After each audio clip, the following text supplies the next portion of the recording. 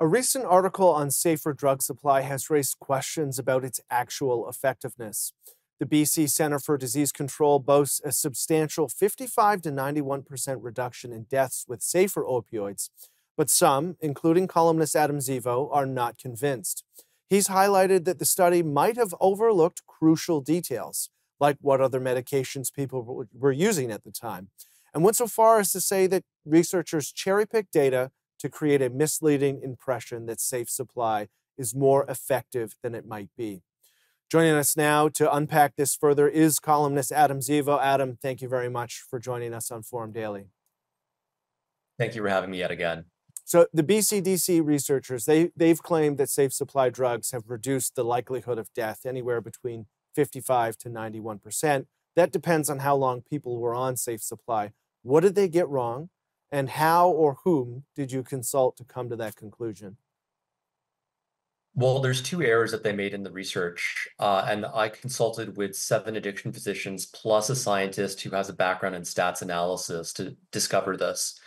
So the first thing is that they failed to fully account for the fact that half of the people who received safer supply also received medications like methadone and Suboxone, which is known as opioid agonist therapy, or OAT. Mm-hmm. So OAT medications are proven to reduce mortality in drug users. So of course, it'd be important to ask yourself, are the mortality reductions that you're seeing being caused by OAT or by safer supply if, many people are receiving both? Though the researchers made some attempt to filter out the effects of oats, there were obvious and conspicuous gaps in their research. For example, they didn't look into the dosing of oat that people were receiving, even though safer supply patients tend to receive much more oat than others, and that has a meaningful impact on mortality. Now, when we dug into the data, we realized that there was a subpopulation in the study of people who had not received oats in the preceding 30 days. And they're the ones where you would see the least amount of this confounding factor. And for that population, there seemed to be no statistically significant benefit to safer supply. There were no mortality reductions, which suggests that any mortality reductions that we saw in the study were driven by OAT and not by safer supply. So that's number one. Mm-hmm. The second thing is that they looked at mortality reductions after only 1 week. And that's really strange. Imagine, for example, you were investigating a new insulin and you said, well, if you take the new insulin, you're fine for a week afterwards, but you don't actually look at the effect over the course of a month or a year. And when we dug into the data, we found out that there were actually no mortality reductions after 1 year, which suggests that any mortality reductions that we saw after a week, even if they existed, disappeared in the long term. So you challenged the authors of the BCDC on these gaps. What was their response to you? They tried to explain the gaps in the research, and their explanations were woefully insufficient. For example, when I mentioned that it seemed that safer supply actually had no statistically significant effect, the lead researcher said, well, that doesn't mean that there's no effect at all. And that is technically true. So statistical significance has a very specific meaning. It means that if something is statistically significant, we know that it didn't happen by chance. Essentially, there is less than a 5% chance that this was a fluke. And sometimes there are very weak effects that are missed by this. So this guy was essentially asking us to lower evidentiary standards, to basically abandon our norms that we usually use for statistical analysis and say, well, there might be some effect. But I think that debate kind of missed the point because he was claiming massive effects, 55 to 91% reductions in mortality. And now he was debating about statistical significance while failing to acknowledge the fact that the effect was so small, we could barely prove that it actually existed. And is it fair to say that that 55 to 91% and the media coverage of that is in part driving the policy discussion? Because obviously there would be a huge variation in terms of how policymakers approach the issue of drug overdoses dependent on the accuracy of this data and whether or not that 55 to 91% is in fact accurate. Well, the thing is that it has been cited quite a bit recently, and it has impacted the discussion. So, for example, the Toronto Star wrote an editorial op-ed where they argued that safer supply should not be defunded, and they cited that study as one of their main examples of success, which I think is journalistic malpractice, right? treat your evidence with a bit more skepticism.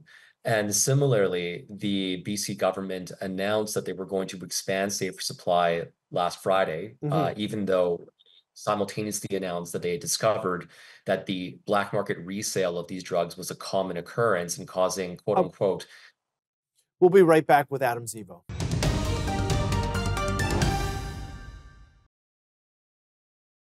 We're back on Forum Daily with Adam Zivo talking about the research behind safe supply. Adam, before the break, you mentioned diversion, and I want to touch on some tactics to help solve that problem, but I want to go back to opioid agonist therapy. Based on what you've said, it would appear that that could be a real game changer here in terms of saving lives. Why does it feel like there's an aversion to OAT in the overall harm reduction conversation? well, so opioid agonist therapy has been used for decades to treat addiction, and it is considered the gold standard in this space. Hmm. However, the nature of the drug supply has changed recently. So it used to be that people were just using heroin, and now more recently they've started to use fentanyl. And fentanyl is 10 to 50 times stronger than heroin. And that's a problem because that creates very high drug tolerances. Now, OAT medications are essentially very weak, long-acting opioids. So they manage people's withdrawals without getting them high. And they help basically transition people to sobriety, and people get titrated off of it slowly. But when someone's coming with a really high tolerance, it's more difficult to get them to the right level of oats for them to feel comfortable. So there have been some difficulties for getting people onto oats. So the treatment is considered less effective for fentanyl users. Hmm. However, harm reduction activists have said that oat basically is now useless in many cases, and that is not supported by evidence. Okay, so you mentioned that transition to sobriety. You've highlighted that over time, safe supply, there doesn't appear to be a difference in mortality rates. In your view, is that because of a failure to actually treat or address addiction? And what treatment interventions help actually get those addicts to sobriety? Because I mean, I would assume that that would be beyond saving lives. That would be the whole point of any intervention to prevent someone from potentially overdosing. Well, safer supply activists, they claim that safer supply is recovery oriented and that it's supposed to keep people alive until they're ready to seek recovery. But the problem is that in practice, these programs are not this way. Oftentimes, they have no exit strategy, they have no recovery-oriented goal, and they just indefinitely provide people with drugs, which then just entrenches their addiction. I Hmm. mentioned earlier that there was that report by the BC government that was published last Friday, and they had consulted widely with clinicians throughout the province, and clinicians expressed moral distress by the fact that there was no exit strategy, and many times they just saw their patients develop ever higher drug tolerances, which led them to wonder whether they were actually just contributing to the problem. In terms of how we can stop addiction, I think the most effective way is to use newer forms of medications. For example, there's a drug called Sublocade, which is essentially an injectable drug. You take it once a month. It creates a repository in your body that slowly releases over a month. And it essentially functions as a vaccine against opioid use. You no longer get high from opioids. And if you have the proper dosing, you can't overdose anymore. That's a very interesting development in terms of other treatments. On the issue of diversion, because I don't want to forget that, that's something we've talked about before. What are some of the key aspects here in terms of preventing diversion into the black market? What can the government do if these safe supply programs are going to exist to ensure that these drugs aren't ending up in the hands of people who shouldn't have them, being sold on the black market, or worst case scenario, ending up in the hands of children? Well, I mean, the simplest way to do that would be to mandate supervised consumption. If you did that, the diversion issue would evaporate right away. But unfortunately, safer supply activists and their allies in the government think that this is paternalistic, that this will dissuade people from using safer supply.